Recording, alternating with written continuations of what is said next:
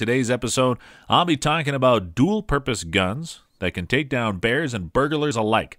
These kinds of guns would interest those who are more budget-orientated and want a versatile firearm. And I'm happy to tell you that there are plenty of guns out there that fit the bill. Many of us know that the world is not a safe place, and self-defense is always one of our biggest concerns. Many experienced shooters may roll their eyes when some people suddenly realize that having a gun for personal protection is not a bad idea. But instead of laughing at them, it is better to give them direction and reliable information. A lot of people who own guns are either shooters or hunters, or both.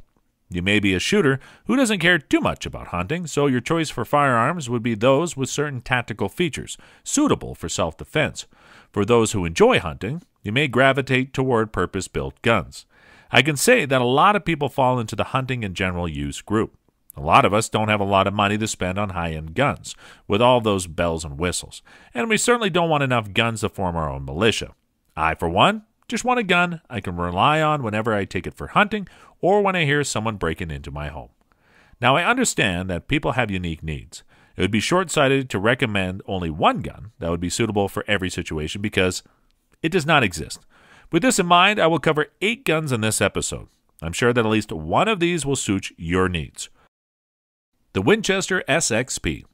The Winchester SXP is a 12-gauge pump-action shotgun that is affordable, modular, and reliable. It is a no-nonsense workhorse with a very fast-cycling pump gun. Thanks to a bit of backward pressure on the front end, heavy loads feel like they eject themselves, and you can follow up with additional shots in quick succession. There are many variants of the SXP out there. To be frank, any of them works so long as they are SXP. You can get slug barrels, self-defense style barrels, or wing shooting barrels. You can also mount an optic, as well as on the receiver is a tap to mount a Picatinny rail. Overall, the SXP is a reliable shotgun to have at your side. The AR-15 carbine and 5.56. I understand that this recommendation is rather vague. This is because there are countless amazing options out there today. My personal favorite is the TX-15, and you can take a look and decide whether you want it based on its features. Again, I don't want you to focus on only one gun from a specific manufacturer. Instead, I want you to look at the features that the gun offers. The AR-15 is intended to be a tactical rifle. Still, it is just as effective as a hunting rifle. Your standard AR-15 carbine should come with a flat-top receiver for optics and a collapsible stock. From there, you want one with high-quality barrel and a float too. You can get some other accessories if you want. The M-LOK handguns are smooth and low profile, but give you a lot of options. Ideally, you want one with a true 16-inch barrel so you don't have to deal with a pinned flash suppressor, and can mount a sound suppressor if you want. Overall, AR-15 carbines are reliable and straightforward. You can take down deer and coyotes without an issue, so of course, they can bring down a bad guy as well. Henry X model. One thing about the Henry X model that may turn a lot of people away is that it is a lever-action rifle. It's not a gun for everyone, as lever-action rifles are the firearms of a bygone era. However, in the hands of a trained shooter, you can put more lead down the range than you think. The Henry X model is effective as a self-defense and hunting rifle. It is a rifle that uses an old action but with modern features, such as synthetic furniture, a short Picatinny Weaver rail, and a threaded muzzle. You also get the all-black aesthetic for the extra tactical value as well. You can add on muzzle brakes, suppressor, or even a light. One problem with rifles is that they are rather long, making them difficult to handle in tight spaces. The Henry X model has a small form factor, so it does not have that problem. It goes in a variety of calibers as well. If you want to take down bears or bandits, you can get the 45-70. If you want to go out for hunting deer, you can also take the 357 or 44 as well. It's not as small as a pistol, but it hits a lot harder, and you don't have to compensate for the recoil. In short, the Henry X model is an excellent option for hunting self-defense gun. The Browning Bar DBM. The Browning Bar DBM is based on the bar designed by John Browning. It chambers the .308 cartridge, which gives it enough power to take down a bear already. Moreover, it comes with a 19-inch barrel, synthetic furniture, a detachable box magazine, and a rail for optic mounting.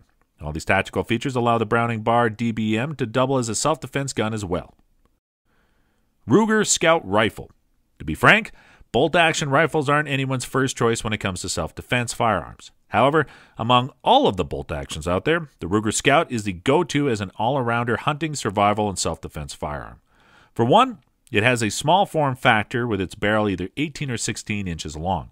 It is also handy as its controlled feed action is very reliable. The detachable box magazine allows for greater capacity and faster reloading. Other than that, it comes with stout iron peep and blade sights and a rail for mounting optics. You also have an option for choosing the caliber as well.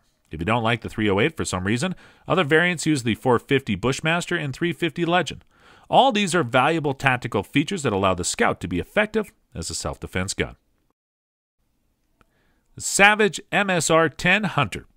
I can say that the Savage MSR-10 Hunter is the AR-15's big brother.